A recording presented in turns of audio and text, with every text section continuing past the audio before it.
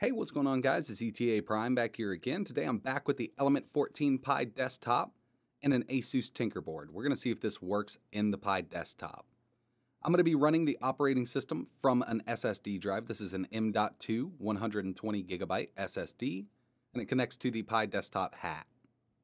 So I did a video on the Element 14 Pi desktop a while ago. I'll leave links in the description. I'll also leave links in the description on how to boot the Asus Tinker Board from an external hard drive. I'll be running Tinker OS 1.8 from this SSD here, and I'm sure it's going to work pretty good. The SSD connects to whatever single board computer you're using through USB, so it's just like using an external hard drive or USB drive with your single board computer.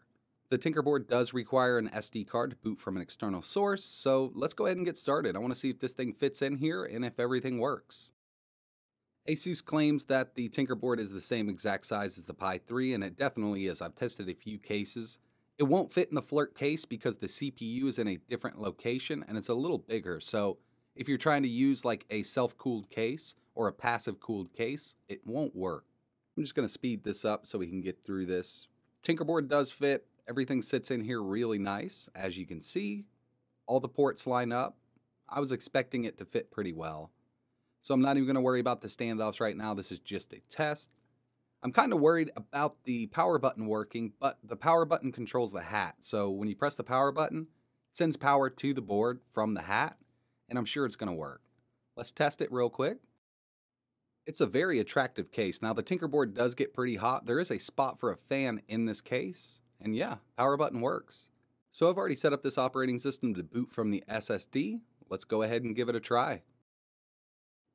So it booted right up, no problem at all. I have everything set up correctly. Let's check to make sure we're running from the SSD, and yes we are, because I have a 16 gigabyte SD card and a 120 gigabyte SSD, so the operating system is running from the SSD right now. You can install Kodi, you can install a bunch of apps. Now right now RetroArch does not work well on the Tinker Board due to GPU and CPU drivers, but I'm sure down the road everything's going to work pretty well.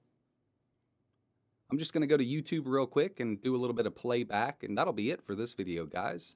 It does work. And the Tinker Board does handle video playback on YouTube a lot better than the Pi 3 does. It is a more powerful board, but there's just not the community behind it yet. So this video playback is at 720p. 1080p does lag on this board right now.